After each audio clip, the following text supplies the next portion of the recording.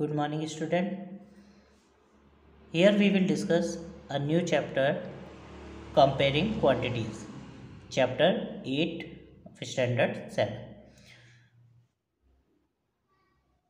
First definition is ratio.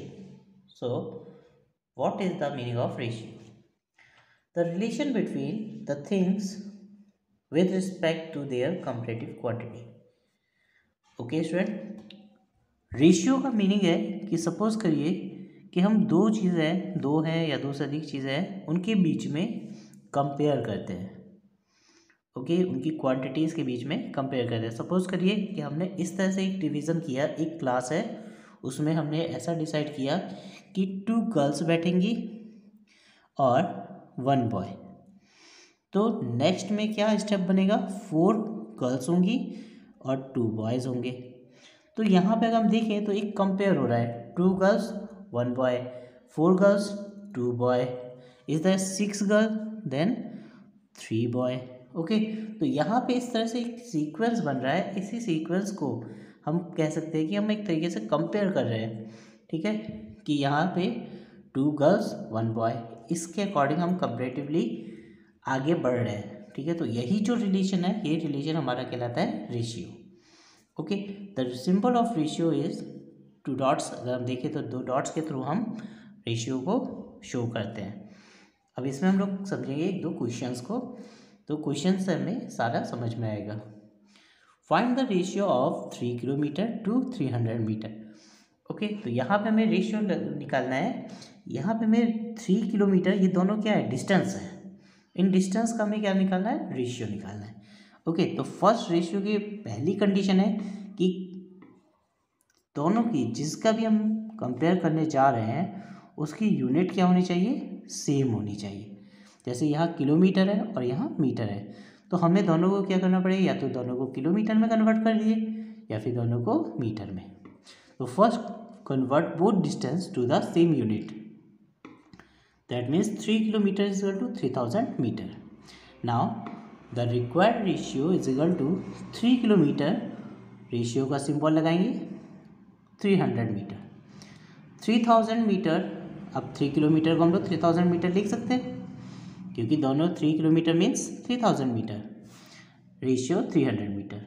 अब इसे हम लोग क्या करेंगे, कट शेड करेंगे, तो मीटर से मीटर कैंसिल हो जाता है और नंबर से नंबर्स कैंसिल करेंगे, 0 से 0 कैंसिल हो गया, इस 0 से ये वाला 0, 3 1 जा 3, 3 10 जा 30।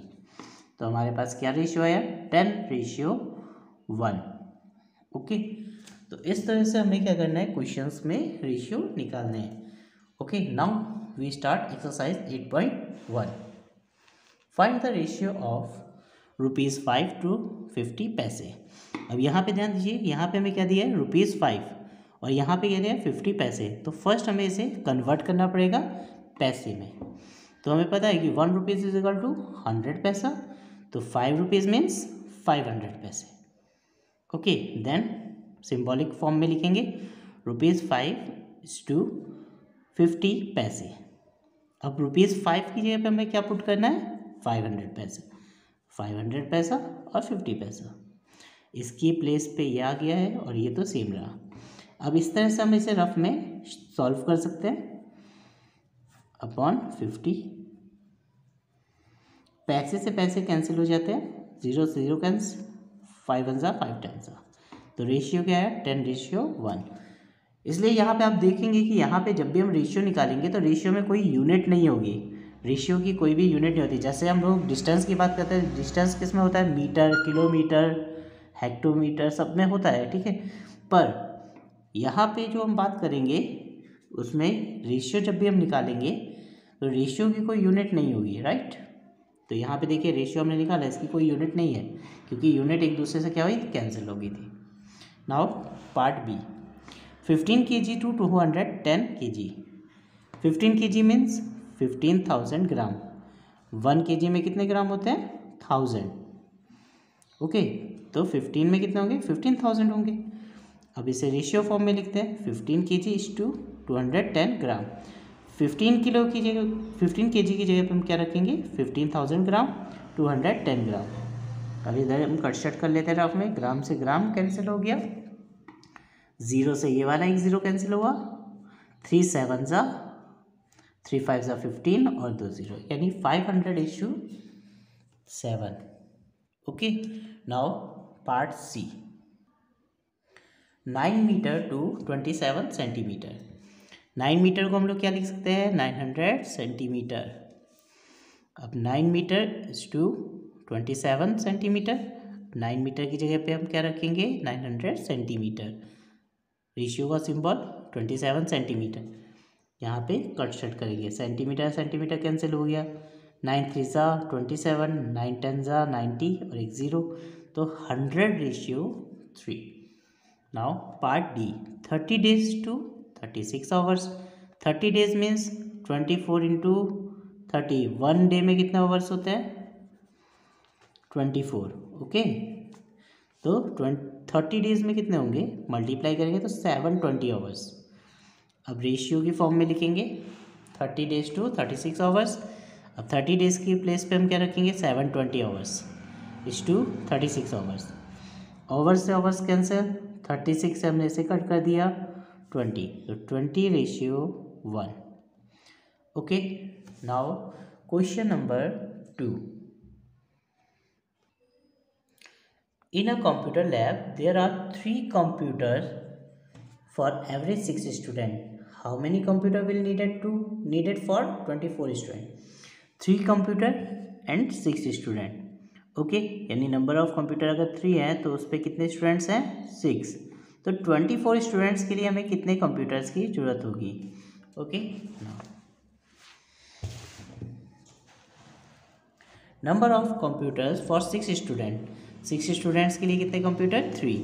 Then number of computer for 1 student.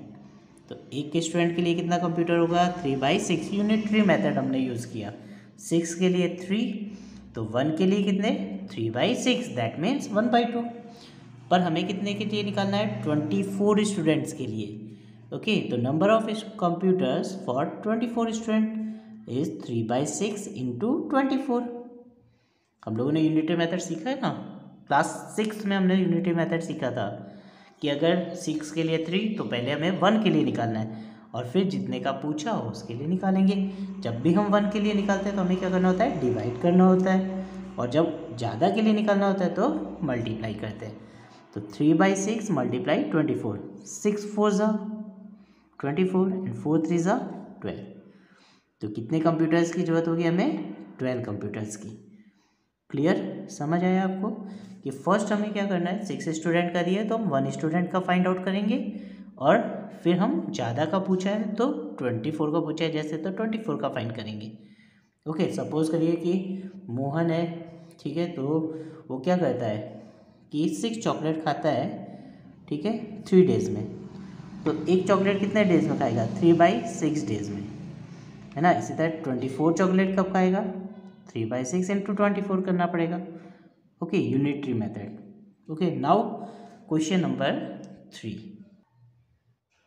Population of Rajasthan equals to 570 lakh and population of UP is 1660 lakh.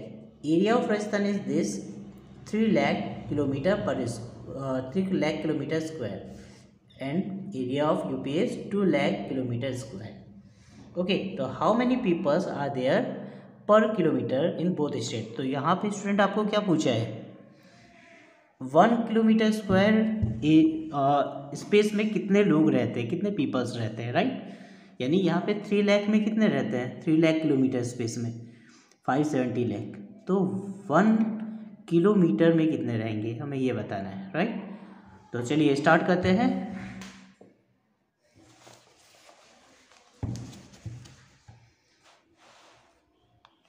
For Rajasthan, population 570 lakh, area 3 lakh kilometre square.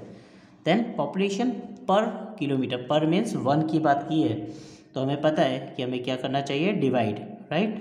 3 में कितने रहते हैं, 570, तो 1 में कितने रहेंगे, 570/3. अब 3 से हमने से कट कर दिया, लैख से लैख कैंसिल हो गया, तो 190 पीपल्स पर किलोमीटर स्क्वायर. यानी कि 1 किलोमीटर स्क्वायर में कितने लोग रहते हैं, 190 लोग रहते हैं, राइट. 190 पीपल्स पर kilometre square. Now for UP, population 1660 lakh और एरिया कितना है 2 लाख किलोमीटर स्क्वायर। अब इसमें भी देखते हैं कितना है, 1 किलोमीटर एरिया में कितने लोग रहते हैं। तो हमें क्या करना है, डिवाइड 2 से इसे हमने कट किया, रफ में भी आप कट कर सकते हो ऐसे। 2 8 ज़ा 16, 2 3 ज़ा 6 0, तो 830 पीपल्स रहते हैं 1 किलोमीटर स्क्वायर में। ओके, तो फर्स्ट क्वेश्चन हमारा यहाँ पे फिनिश हो जाता है कि इन्होंने पूछा है कि राजस्थान के पर किलोमीटर स्क्वायर में कितने रहते हैं और यूपी में कितने रहते हैं। सेकंड क्वेश्चन इन्होंने पूछा है which state is less populated.